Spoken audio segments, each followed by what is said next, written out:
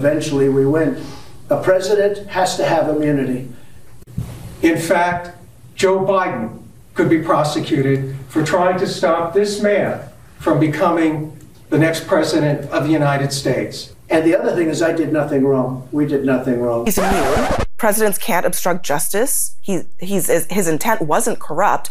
The case is moving too fast or moving too slow. A few moments later. He was too busy. They were his documents. They're declassified. They aren't even classified at all. First Amendment, and the Fourth, the Fifth, the Sixth, and 10th Amendments too. And the insane thing is that's just a slither of his excuses. Closing arguments had wrapped up in there. We just have to fact check a lot and brace yourself because this is going to take a moment there. After Trump was seen standing off to the side, swaying like a petulant school bully, waiting to be apprehended for his wrongdoing, he swiftly got in front of the camera and in mere seconds apart, made the following statements. As president, you should have immunity, and as president, I'm going to indict Joe Biden. What you just said is one of the most insanely idiotic things I have ever heard. At no point in your rambling, incoherent response were you even close to anything that could be considered a rational thought. You know, I try to look past the low-hanging fruit and not retreat to shallow insults, but when I hear people say that they're voting for Donald J. Trump because he's a smart guy, and then I hear statements like this, that low-hanging fruit starts to become a little more appetizing, because the man is an unequivocal Egypt. In 2016, they had no terrorists that they know of that came into the country. None. You know, I had the travel ban. But more so, he is a liar. And what most liars do when cornered is they try to make up excuses, many of them, to which CNN's Abby Phillip did us the honor of listing many of Trump's excuses ranging from indictments to sexual assault cases. He says he's immune. Presidents can't obstruct justice. His intent wasn't corrupt.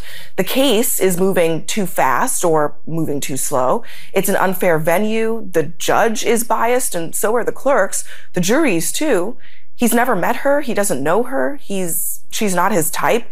It was his personal account, political persecution, witch hunt, perfect phone call, the deep state. It wasn't an insurrection. He wasn't notified that it was a crime. His lawyers advised him. Double jeopardy. The speech was peaceful. The students weren't defrauded. The Presidential Records Act. He was too busy. They were his documents. They're declassified. They aren't even classified at all. The First Amendment and the Fourth, the Fifth, the Sixth, and 10th Amendments too. And as I said, this is merely a slither of the endless CVS receipt length amount of excuses the former president has provided to try and excuse his abhorrent behavior. And this comes after he was offered a Fox News red carpet that he seemed to get lost on. Donald Trump, welcome.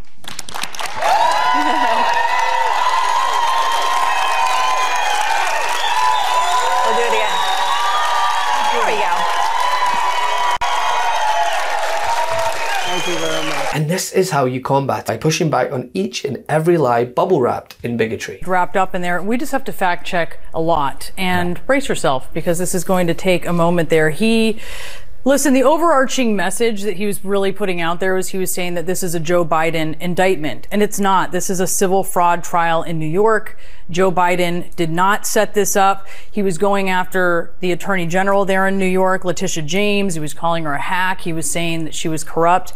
Keep in mind, there is someone else who went after her for an investigation she did, and that was Andrew Cuomo, the former Democratic governor of New York. She uncovered and put out a quite detailed and well-supported report on his COVID death numbers that had been manipulated. He was saying all along there's no evidence of fraud. Yes, there is.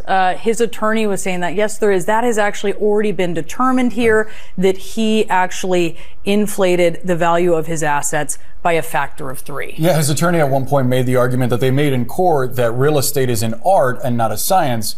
The square footage of a property is a determined thing that you can measure. It's not really an art.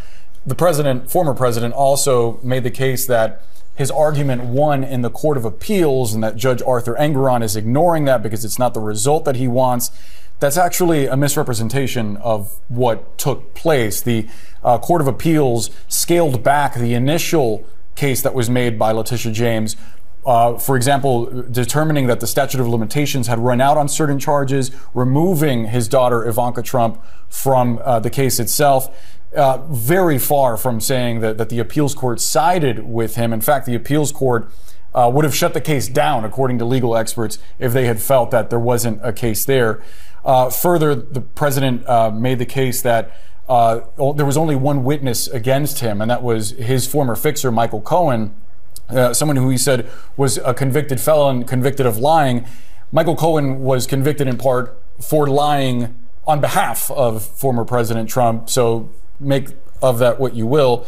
He also made claims about Burisma and Joe Biden, things that were largely false. Or even, as they did on CNN, also simply cutting away from it to again reiterate the facts that no court in the United States found any significant voter fraud. Judges chosen by Trump and Republicans throughout each and every case. Worked on that, that's what I was doing.